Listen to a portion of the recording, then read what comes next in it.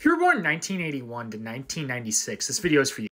I thought being an adult would actually feel like being an adult, but I feel the exact same way I did when I was in high school.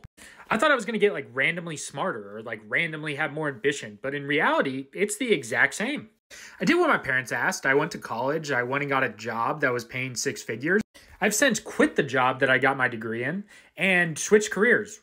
Why were we forced into picking a career at such a young age? Why weren't we given time to develop, kind of like the new generation?